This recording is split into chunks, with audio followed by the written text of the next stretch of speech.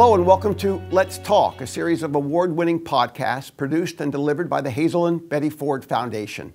Each podcast focuses on an issue related to addiction, from prevention and research to treatment and trends, current events, advocacy, and of course, recovery from a substance use disorder.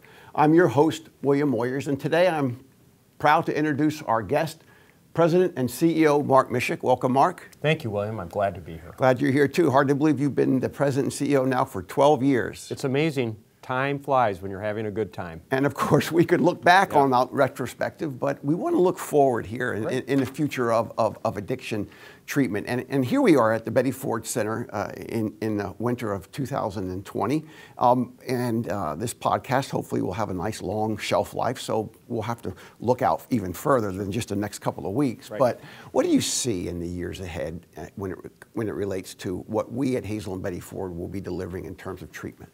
Well, it's a great question.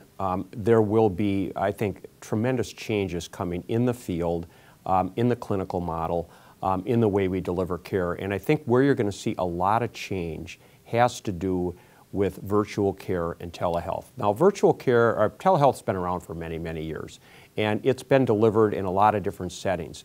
What hasn't happened, though, is the treatment world, the treatment of substance use disorders, hasn't really grabbed onto it the way it's going to happen in the future. The population that's coming up, the young men and women who will be moving into work, who will be suffering from substance use disorders in the future, have a very different way of approaching the world than you and I do. Mm-hmm. They use their phones. They use their devices. They are comfortable on them. And so how we meet them, meet our patients where they're at in the future, part of that has to be that we are very good at and understand what parts of the care that we deliver can be delivered virtually. What parts of the care that we deliver can be delivered over a telephone? How can our patients access content, access lectures on demand? That's going to be really critically important going forward. So that's one thing that's going to happen. The second thing that's going to happen is that I really do believe we're in a stage now where we're going to have a real shaking out of the field. I think that because of the requirements to invest in electronics, electronic health record, mm-hmm. to invest in virtual care, to upgrade your facilities, to participate in health insurance, a lot of the treatment centers out there won't be able to do that. They don't have the capital to do it. They don't have the expertise to be able to move into the insurance world. And so I think we're going to see a lot of centers that are going to close or merge. What that'll do for us is it's going to put even a heavier demand for our services. We are going to see, as we're seeing today, a continued escalation of people coming to us for care and service. So this organization is going to need to invest in, of all things, bricks and mortar. There's no question about it. And we've got a plan here for the Betty Ford Center. We've got plans throughout the organization for the next 5 years. But looking well into the future, people attending treatment in person is not going away. It's the preferred modality. Addiction is a disease of isolation. Yes. So people need, whenever possible, to come in person. And so there'll be a high demand on our sites to be able to provide more and more care. No question about it. One of the things that's happened in the evolution even of the way we deliver care is that there has been a surge under your leadership in outpatient. Can you talk more about the role that outpatient will play in the future?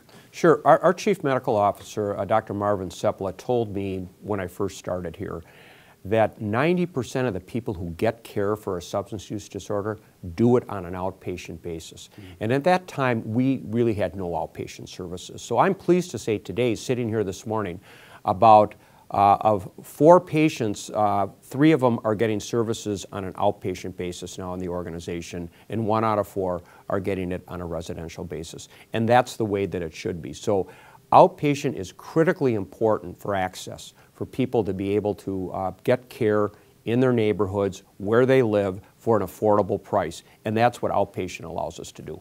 What about the use of medications and the use of perhaps other forms of therapy going forward? Do you see that there'll be more of a role for that in an organization like ours? I hope so. We have to continually evolve our clinical model.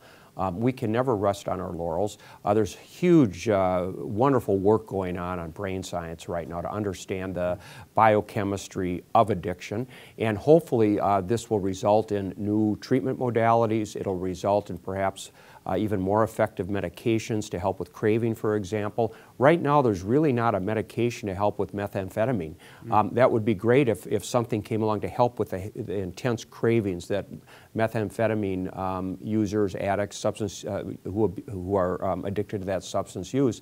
And so I would hope, as we go into the future, we're going to see more and more new therapies, advances, and continue to enhance our clinical model. We're never done. Hopefully we're always moving forward and always doing a better job of understanding what it takes to get sober. And on that point, what about the role that the 12 steps play? I mean, when we were born in 1949 in Center City, Minnesota, it was in a model that included the 12 steps. Those 12 steps hang on the wall of every one of our facilities, whether it's outpatient, residential. We give big books to all of our patients. We recommend them to aftercare groups that are all about the 12 steps. What role will the 12 steps play going forward? Well, they're going to be a pivotal key role. Substance use disorders are diseases of the mind, body, and spirit. And absolutely, the 12 steps of Alcoholics Anonymous, of Narcotics Anonymous, Marijuana Anonymous now, are absolutely critical to get well, to get into recovery. What we can provide here is that clinical stabilization that needs to occur, the kind of coming out of the fog that needs to happen so that people can engage in a 12-step community and can start to understand the steps and start to work them. That's what our role is to move them from that expert clinical care we have into self-management, and that's where the 12 steps, 12-step groups are critically important, and it's our job to introduce our patients to all that whole world, because that's how you're going to get well over the long term. Talking about that clinical model and the role that clinicians will play, of course our graduate school is doing that, training that next generation. What is the role of education, whether it's undergrad or master's degree program? What's the role of education in the delivery of addiction treatment? One of our founders, Dr. Dan Anderson, had a wonderful saying, and we quote it often around here, and that is, we help more people by educating addiction counselors than in treatment. The point being is that education is critical to our mission as an organization to be the leader that we are. So we need to continue to grow our graduate school. We need to continue to grow medical education to make sure prescribers understand the dangers of opioids, for example, and what appropriate prescribing should be. So it's going to be critically important for our mission. What about in terms of leadership on advocacy, on policy going forward, whether it's at the federal level in Washington or at the state level? What role does Hazelden Betty Ford play going forward in that?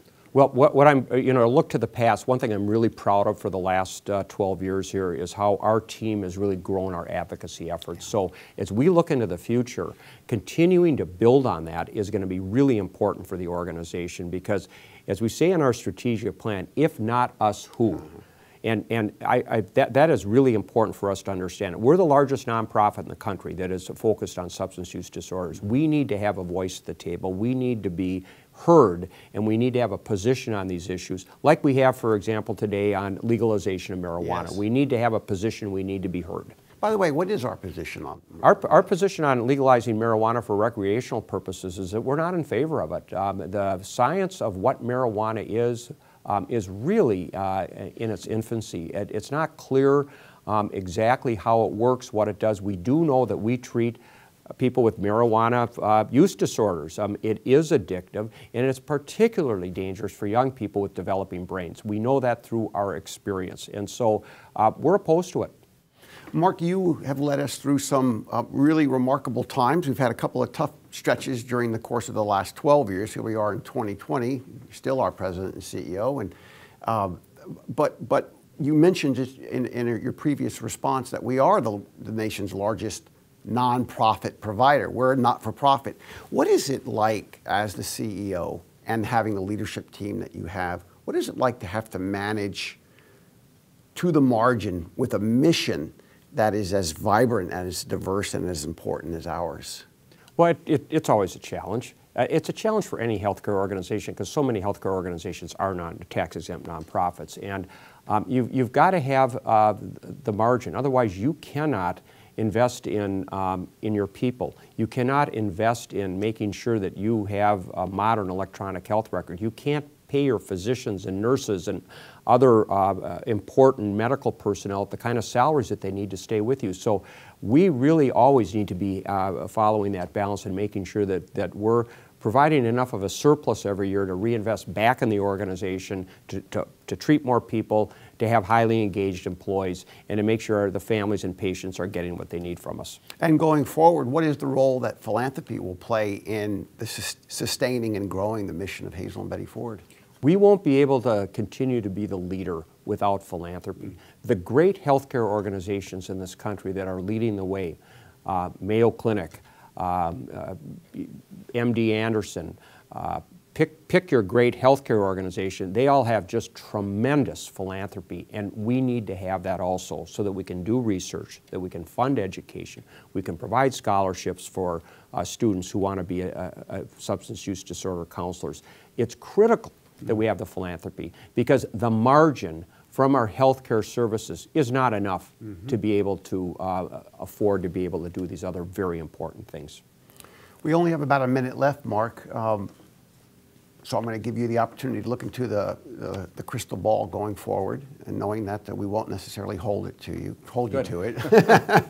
But we've been around for 70 years now. This is our 71st year. You've been our president and CEO for the last 12 years, since 2008. What do you see going forward as it relates to addiction in general, and specifically Hazelden Betty Ford's role in addressing addiction? Well, addiction's not going away. Let's start with that. Substance use disorders are actually climbing right now. Alcoholism is climbing. While the opioid, the use of prescription pain pills, thankfully, is starting to go down, fentanyl is not going down. So it's going to be with us.